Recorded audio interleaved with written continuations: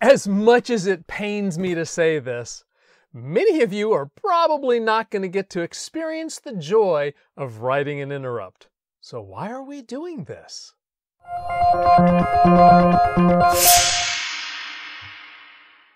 Many years ago, when I worked out in industry, we had a system where there was a central station and there were lots of peripherals that you had to communicate with. Now, the designers of the central system, they were having a problem because each one of the peripheral devices, whenever they were sending messages in, well, we needed to catch each one of those messages. And some of them were getting dropped. Some of them were getting missed. And we couldn't figure out why until we looked at their software. And the problem was that they were using something called Polled I/O. Now, a couple of lessons ago, we talked about Polled I/O and what the problem with Polled I/O was. It was that the processor has to check to see if an I/O device has something to send it, and check and check and check. And in fact, that checking takes time away from what the CPU could be doing. And in fact, whenever you have lots of interfaces to lots of devices out there, the CPU's having to go check, check, check, check, check, check, and then check, check, check in a round-robin fashion. And you know what? That takes time, and sometimes when a message comes in, perhaps right after that I/O card had been polled, by the time we get back around to it, the buffer that captured that message got full, had to trash a relevant message. So the whole solution was go to interrupts. And knowing how these interrupts work and what is required to get them to be set up and what potentially could be bugs that are introduced by having an asynchronous call to an interrupt service routine, these are all really good things to know whenever you're working with a computing system. So what we're going to talk about now is how to set up an interrupt. Now, first of all, we talked a little bit earlier, whenever we were talking about pipelining, about the execution of an instruction. And we talked about the simple stages that are required in terms of executing an instruction. First, you fetch the instruction from memory. Then you decode the instruction to figure out what to do with it. And then you execute it. Now, what we didn't put in here is that there's a tiny step, so small that you don't actually need to see it as part of the stages of the execution of an instruction. What you do at the very end here is you check for interrupts. And this is done by the hardware. It's really done in parallel or almost behind the scenes as your code is being executed. What happens if an interrupt occurred? Well, we do something called switching context. Basically what it means is we save the state of the processor's tasks. So save the state of the current task. All right. Now, how did we do that? Well, we talked about that in the last lesson. We saved the registers. You know, there's not a lot of commonality between different architectures. Some architectures do some things one way, another architecture may do things another way. In some cases, some interrupts cause only a couple of key things to be saved. For example, the instruction pointer or the program counter and the flags. And other architectures will just go ahead and save everything for you. Other architectures onto the stack, other architectures may switch to a set of shadow registers. So there are all sorts of ways, but the key is we need to make sure that when we come back to our executed code, we pick up exactly where we left off. So how do we set these things up? Well, let me make a little bit of room before I put together how we set up an interrupt. All right, I'm going to draw what kind of looks a little bit like a memory map. You've seen memory maps in our discussions or our lessons before, but let's do something that shows a little bit about how interrupts are set up. Now, a portion of memory is going to be reserved for a table used by the hardware to find the interrupt service routine. Remember that the interrupt service routine, that is a method or a function that is called by hardware. It's not called by your software. It's called by your hardware in order to process this I/O. And in fact, something that's most common whenever it comes to an interrupt service routine is that the I/O device has something a large amount of data to pass. Let's say it's a network interface card. Maybe it's received a large message, and so it uses hardware to interrupt the processor so that the interrupt service routine that is associated with that network interface card is called, and a large chunk of data is transferred from the network interface card to memory to keep it safe so that the next message can come in. Happens the other way around too. It may be that the interrupt service routine is called by the network interface card to say, hey, I've got an empty buffer. Do you need to send something? And the hardware or in your code was actually saying, hey, I have this message to send. When you've got room, could you send this message? The interrupt service routine then says, oh, he's got room. Let's move that over. Now, the other thing that we need, of course, is somewhere in memory, is we need our interrupt service routine. We're going to talk a lot about that in this lesson. But it turns out that there is also a portion of code typically run just once, and so maybe this is part of the operating system, maybe it's part of your code, who knows, but there is a little portion of this code which sets up the interrupt. And there are a couple of things that happen here. All right, so 3 things that we really need to concentrate on whenever it comes to this. Now, the first thing that we're going to talk about is the interrupt service routine itself. So, what does the ISR need to do? Well, the very first thing that we need to talk about is the format of this interrupt service routine. You cannot pass any parameters because remember, the parameters are passed to a function by, for example, if I had multiply and then in parentheses A and B, those 2 values that I want to multiply together. I can't pass any parameters to an interrupt service routine because it's not being called by software, it's being called by hardware. The hardware doesn't have any parameters to pass. All the parameters it passes are really defined by which interrupt occurred, the IRQ that occurred in order to call this interrupt service routine. So there are no passed parameters. There is also no return value.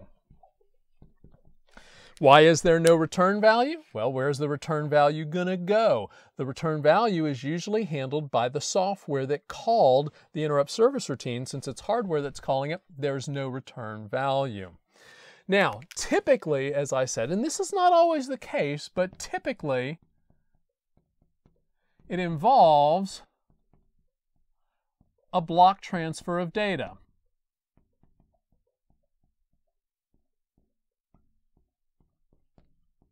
All right. And so, once again, maybe a message coming in from a network interface card. Maybe it's a graphics card that wants to have data in order to be output to the screen. It's available to be output. Maybe it's something like a bus error, and we've got to figure out how to alert the operating system that there's been a problem transferring data between the processor or the cache and main memory. All right. Now, another thing, though, that we need to do is we need to check something called the interrupt flags.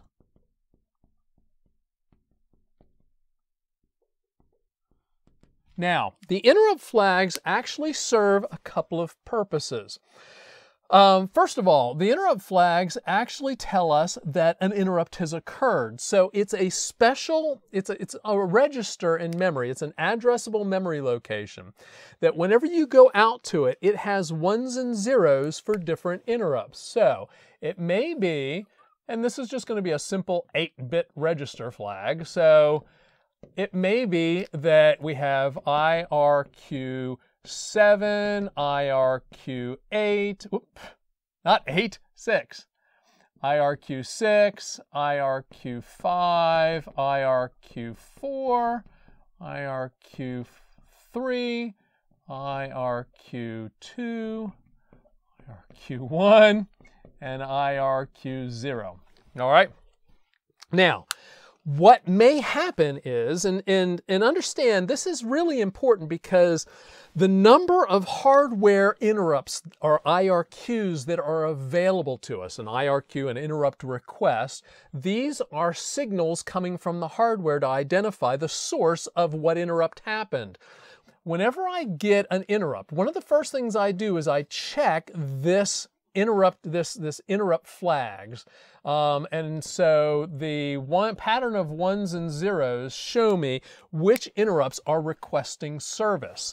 Now, the fact that there's a 1 in one of these serves a couple of purposes. It tells us the source, what to start looking for. And so maybe this IRQ is associated with the network interface card. Maybe this IRQ is associated with a bus error. And so whenever I look at these flags, I see which interrupts are active and which interrupts it's possible that activated this interrupt service routine. Note also that it may be that each one of these flags is associated with a different interrupt service routine. So it is possible that one interrupt service routine is called by our IRQ6, one is by IRQ4, and so forth. But it's also possible that I just have one ISR to find out or to handle all of those flags. So the first thing we do is we check the interrupt flags to see what needs service. All right. The second thing, though, is that a 1 in one of those positions actually causes the interrupt to occur. So if I come down here and I start executing my interrupt service routine, I finish, I go back to the process, but I haven't cleared that flag, the interrupt's going to get called again. And in fact, what'll happen is I'll jump back to my code, won't execute any instructions, come right back to the interrupt service routine. Try to handle it because I didn't clear it. So the second thing I need to do when it comes to checking the interrupt flags is I need to clear, sometimes referred to as acknowledging, so acknowledge the interrupt. All right. And that sometimes is as simple as, let's just clear the flag. All right. And that means that that particular interrupt is not going to call us again. So we need to check the interrupt flags. Then, like I said, we'll do some sort of a block transfer of the data or handle the interrupt. And then we need to restore the context. We need to put things back the way they were whenever we were interrupting that task. We need to put things back. We need to reset, put the instruction pointer, the program counter, the flags, the stack pointer, all registers that we modify. We need to put everything back the way it was so we can carry on with the task that we interrupted. All right? That's a little bit about the interrupt service routine itself. Now, let's talk about setting up the interrupt. Actually, let's take a step back. Let's talk about this table.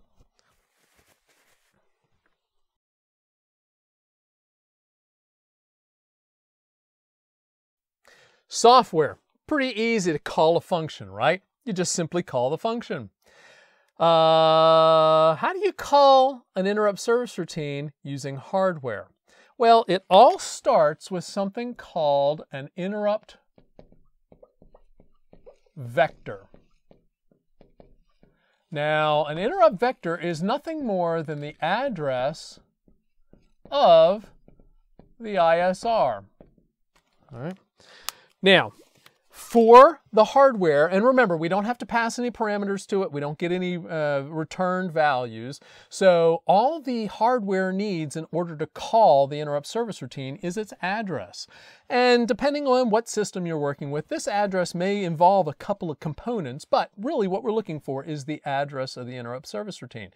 So the hardware, all it needs in order to access the interrupt service routine is the interrupt vector. So there's two ways we can do this, but both ways involve creating a table. All right. Now, associated with each row of the table might be which interrupt request goes to which line of the table. So we just have a, for example, IRQ0, this is associated with this first element of the table. IRQ1, next element of the table. IRQ2, next element of the table. Now, one of the simplest ways that we can implement this table is something called an interrupt vector table. Okay, an IVT, all right? And that just simply means that you put the address of each one of the interrupt service routines into each entry in the table. And so let's say that I have a 32-bit memory space. In other words, I have 32 address lines for each one of the memory locations. So all I need to do when an interrupt occurs, in order to call the interrupt service routine, I just need to take that 32-bit address where my interrupt service routine is located and store that address. And let's just go ahead and make this clear. So we are storing addresses in each one of those positions.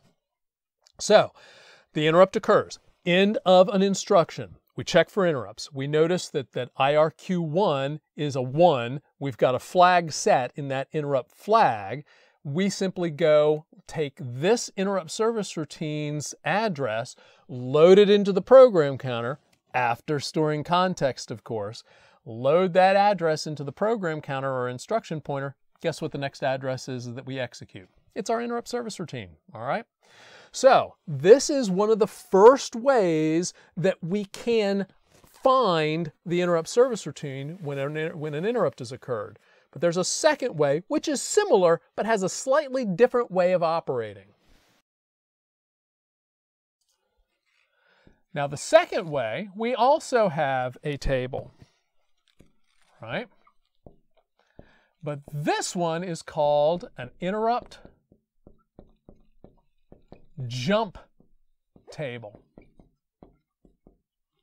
And so once again, each one of our interrupts has a different entry in our table, but instead of the entry containing an address, it actually contains a single instruction, more than likely a jump instruction. And so it'll go jump. So we'll have some sort of, probably a JMP or a BRA for branch. So jump ISR0. And then the next one is jump ISR1. And then jump ISR2. And so forth. Now, this one operates slightly different. An interrupt occurs, and instead of taking an address and loading it into the program counter that corresponds to the beginning of the interrupt service routine, instead, you just simply load the address of that position in the jump table, you load that into the program counter, and the next instruction to be executed is this instruction, and it automatically jumps there, all right? And so in this case, it's just really easy to, well, you're automatically executing code. You know exactly which instruction is going to be executed next whenever one of these interrupts occurs. It's one pointing to each one of these items in the table, each one of these entries in the table. So there's two ways of actually having the hardware get to the interrupt service routine. I said that there was a third thing, right? The third thing is actually setting up this interrupt. Now let's talk about one piece of code that gets executed exactly once whenever you set up the interrupt. You know, we've got the interrupt service routine. That's code that gets called by the hardware. We've got the interrupt jump table or the interrupt vector table. That makes it so that the hardware can find the interrupt service routine. But we actually have to set things up so that the interrupt can occur at all.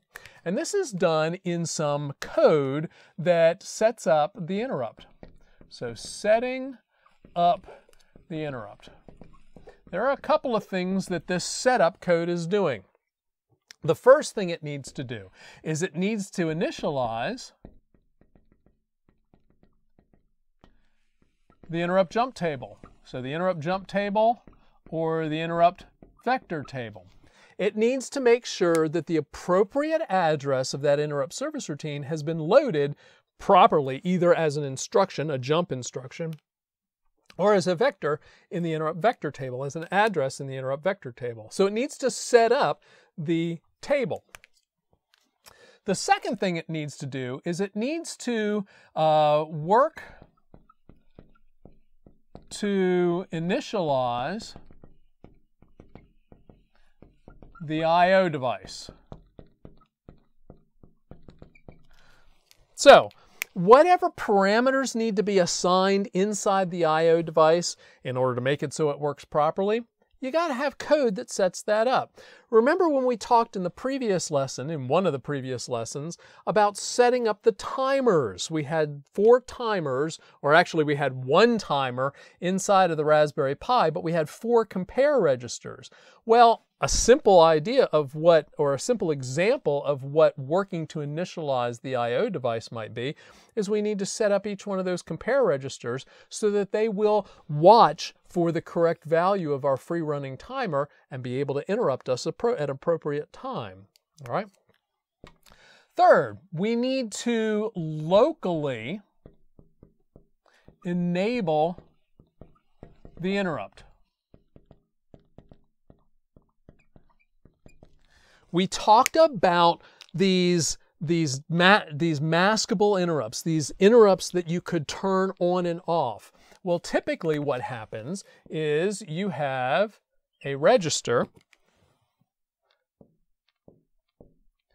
that has little enable bits. So, this may be, once again, we'll do IRQ0, IRQ1, IRQ2, and so forth. And if there's a 0 in one of those positions, that means that that particular interrupt is not locally enabled. If it occurs, we're not going to acknowledge it. It's going to be as if it never happened. We didn't hear it. The phone rang and we didn't answer it. But a 1 in that position would say that that particular interrupt has locally been enabled. All right, so I can turn on and off interrupts. And in fact, when the processor first comes up, you don't want these interrupts to be triggering and jumping and going to the interrupt jump table or the interrupt vector table, not finding an appropriate address, and instead just kind of jumping anywhere. If there's a random pattern of 1s and 0s in the interrupt vector table, and we have an interrupt occur, but we haven't prepared for it, it's going to jump to who knows where. So we need to have control with these locally enable, these flags, in order to make sure that we can turn these things on and off. This is done in a register called the interrupt mask. All right. So we have the interrupt flags, which tells us if an interrupt has occurred. We have the interrupt mask to say if an interrupt is enabled. We also have to globally enable interrupts.